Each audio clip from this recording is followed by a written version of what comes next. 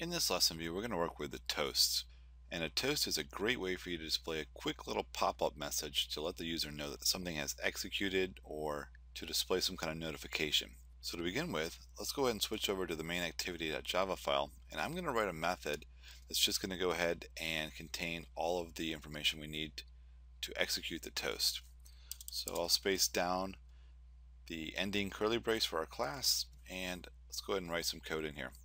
So I'll just go ahead and call this one display toast, and we'll do private void display toast, and I'm going to pass in here the ID of the record. And the reason for that is because I'm going to need to determine what record was selected, because I'm going to display toast information about that specific record itself. And if you've read through the text on this particular lesson, then you'll know that toast can be very simple, and I'm adding some complexity to it because I want to display not just a string of text, but I want to display information specific to the item selected on our list view from the database. So let's go ahead and grab some information. I need to now use the cursor to get all of that data from the database. So I'm just going to say cursor equals mydb dot. We're going to get row, and again we're going to use the ID again. So I'm going to get row, and I'm going to get that ID so that I know which record it is I'm working with. And let's again go ahead and make sure that there is a record there. We're going to go ahead and say cursor in the if statement dot move to first, and if that returns back a true, then I know that we've got a record to work with, and I'll go ahead and open that curly brace and end the curly brace there when I hit enter. And in our if statement, let's go ahead and create some variables. I'm going to create a long, and I want another ID. This time it's going to be of the database. So I'm going to change that variable just a little bit, not to confuse it with the ID up here. And we're going to set it equal to the cursor dot get long, and you can see here it's going to get the long of the index, which is going to be that column number we had set up from the DB adapter. So I'm going to go ahead and delete this out, and I want to pull it out of our row ID. So that's going to be from the DB adapter dot, and then I'm going to have column row ID, and I'll go ahead and end that with a semicolon here. And if I switch back over to my DB adapter, you'll remember that I have that set up here at the very top. There it is, column row ID. I'll switch back over to the main activity, and let's go ahead and hit enter. This time let's go ahead and do string task, and it's going to end up equaling the cursor dot get string, and it's asking again the column index for the task. Task is going to be from the DB adapter again, dot, this time it was column for the task. I'll go ahead and end that with a semicolon, and we're going to need one more string, and that's for the date, and that's going to go ahead and equal the cursor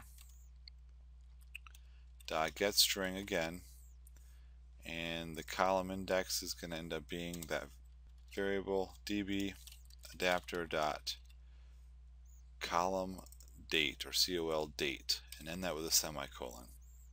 Okay, so what I've really just done now was I'm going to be passing in the ID of the selected record, and based off of that information I'm going to go ahead and then get all of the data from the database for that ID specifically, which is going to contain three different columns. It's going to contain that row ID column, the task column, and the date column, and I've decided to grab all three of those fields from the three different columns for that particular record. So the first one was a long, that's the column ID, and the next two were strings, and that'll be the value of the task and the value of the date being passed in here from that column row. Alright, now that I have that information, I'm going to create one more string, and this string is going to contain the entire message that I want displayed in the toast. Just to make it a little easier, I'll put it in a variable. We'll call that one message, and I'm going to go ahead and say it's equal to, and I'm going to hard code in ID here with a colon, space, and then outside of here I'm going to concatenate all this other information that I have. So I've got first the ID DB, and then I'll go ahead and concatenate in. Now I'm going to do a line break here. So what I'm going to do is I'm going to hard code in a \n for a line break.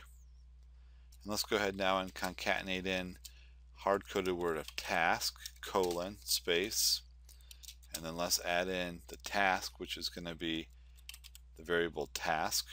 And let me go ahead and maximize this. And then again, after the task, I'm going to go ahead and concatenate in there a line break again, so that way it returns to the next line. And we're going to go ahead and add in now the hard-coded text of date, colon, space. I'll go ahead and concatenate in that date string, and we'll go ahead now and end that with a semicolon. Okay, so it's going to say ID and then give the ID. It's going to return to the next line, then say task and then the string task, return to the next line, and then say date, and then actually have the date that we are pulling out of the database. Now it's time to actually set up the toast itself. So to set up a toast, we just type in toast.makeText, and I'll go ahead and then delete all of the parameters out of here.